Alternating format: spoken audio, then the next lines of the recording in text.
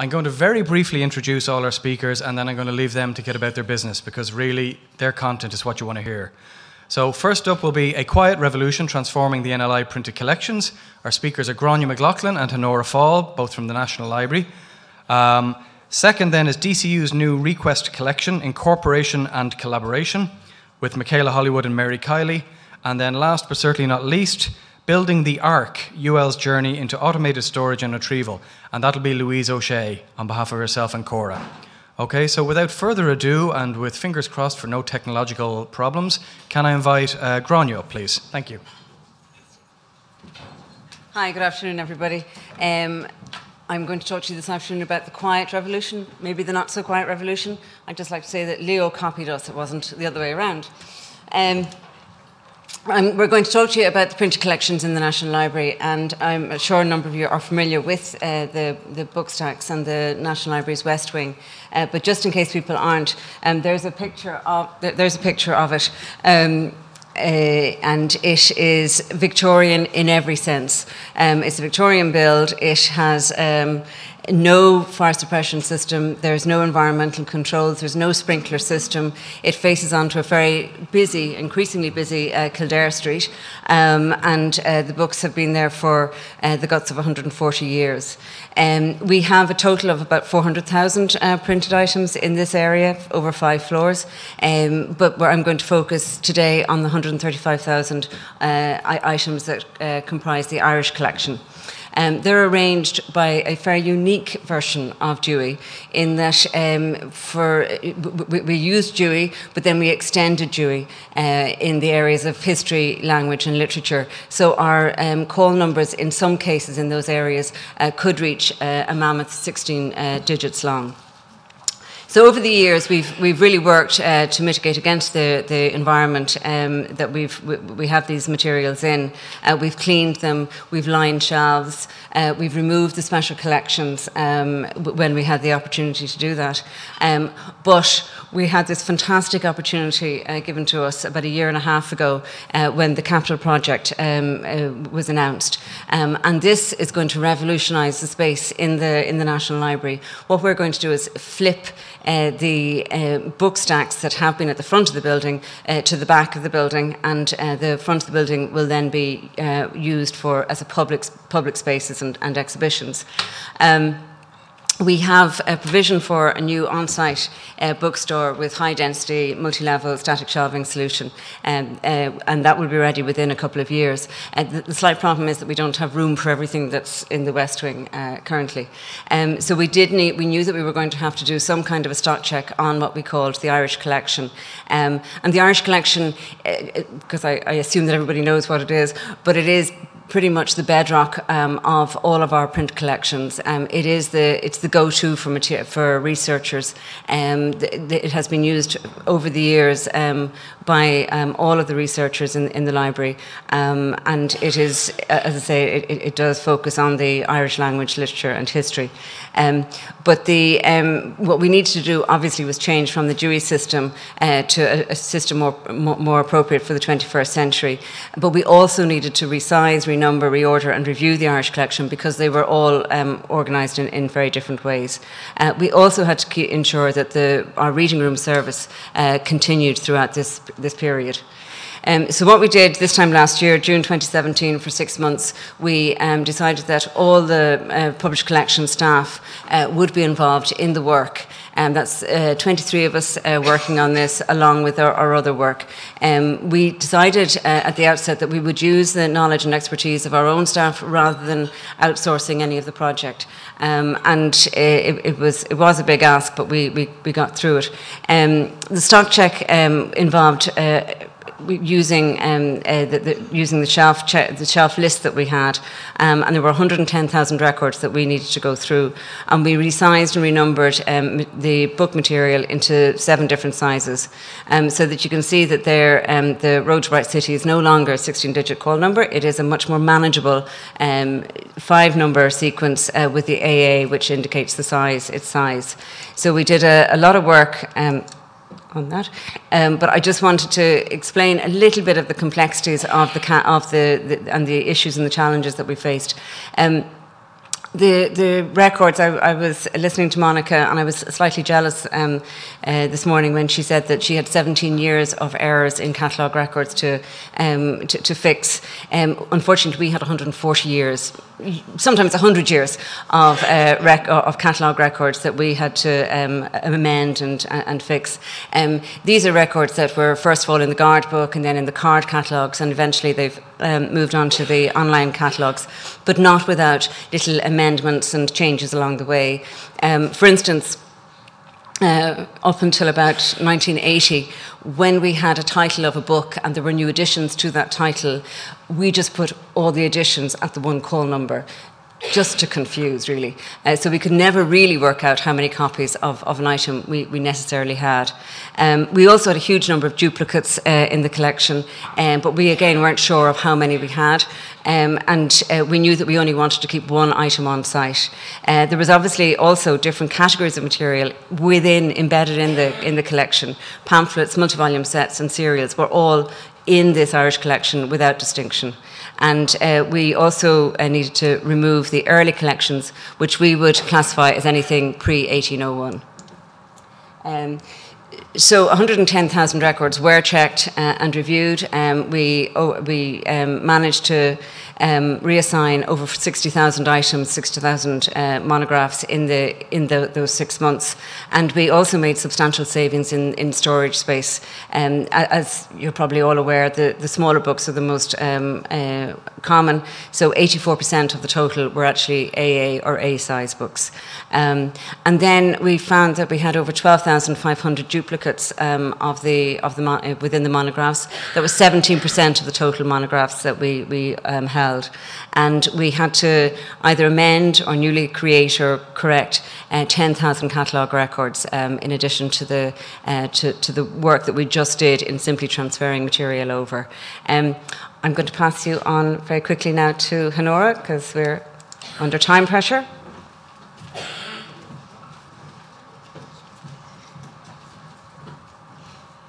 So thank you very much, Gráinne. Oh, sorry, go back one. Okay, thank you, Gráinne. So work on phase 2 commenced in January of this year, and that involves follow-on work on certain categories of material set aside from phase 1 of the stock check that Gráinne talked about. So this involves checking 35,000 volumes of serials. That's about 7,000 serial titles, about 2,000 what we call Irish large books. So you might be familiar with the ILB call numbers in our catalogue. Also, we had 8,000 multi-volume sets to be processed, and 40,000 items in the general collections. So that involves shelf checking and barcoding those items. So the general collections they're basically the non-Irish collections. The major focus, obviously, is our serials collection. And up to now, serials and books had been intrafiled in the Irish collection. And as a result of the stock check, we were able to extract the serials from the book collection. And this is the very first time that we've been able to assess them as a discrete collection. This is a very substantial collection. It currently occupies over 1,000 linear metres of shelving in the stacks. That's over 1 kilometre of shelving. So the aim of the serials project is to check the holdings for each serial title and to ensure that they are reflected accurately and correctly in the catalogue records. And this is the first time that we've had accurate holdings information included into the serial catalogue records.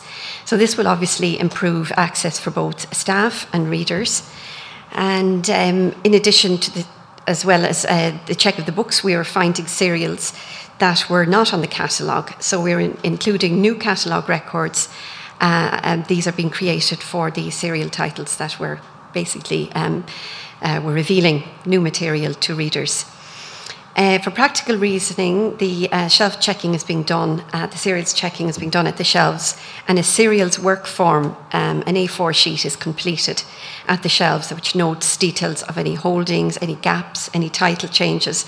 And then the cataloguers take that, use the information on that A4 work form, then to make the relevant catalogue amendments to the records. We know that a sizable number of the serials are rarely requested, and digital surrogates are also available for some of the titles.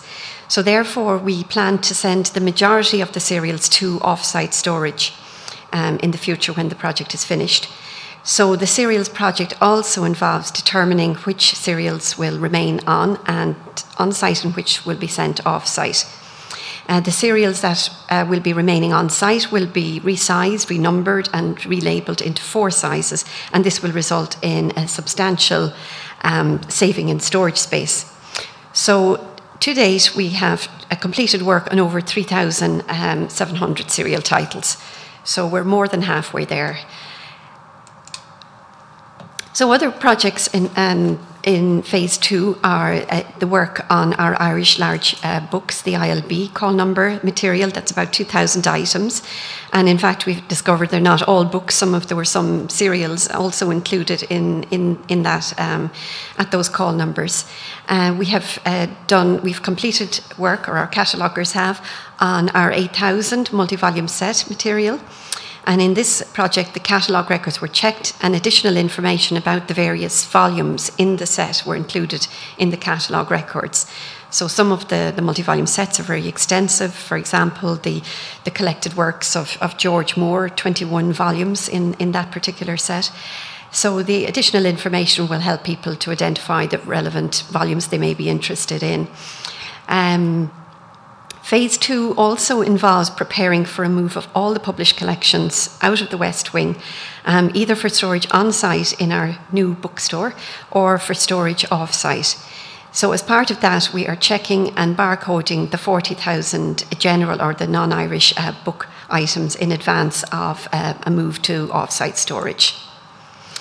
So the project outcomes so far, all of this work we found is improving access for staff and readers, and already we are getting very positive feedback from our readers, and they're very pleased to see the additional information in the catalogue records. For example, as Gráinne mentioned about the editions held, they now can be confident when they put in a request that they can specify a particular edition.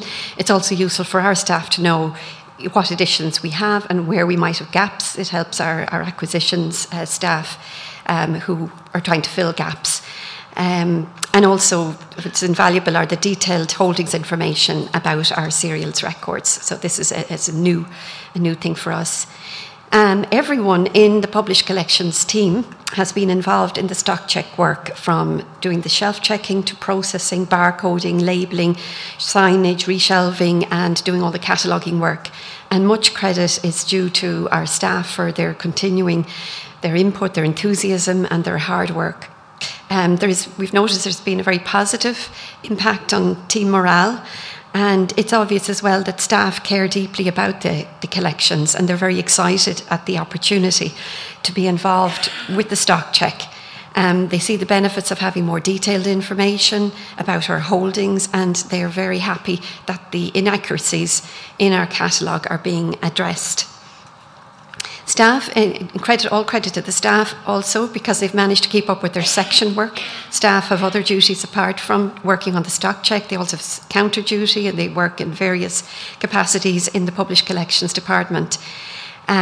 So we've kept all our reading room services going apart from one closed day. The reading rooms are currently closed on Mondays since August of last year, and this has proved to be a key factor in freeing up staff time to work on the stock check projects. Further follow-on projects involve our pamphlets, further detailed work on the pamphlet volumes, and we expect that we may find, when we do that, when we investigate those, there may be small ephemeral items there that may not have been catalogued and may be unique to the library.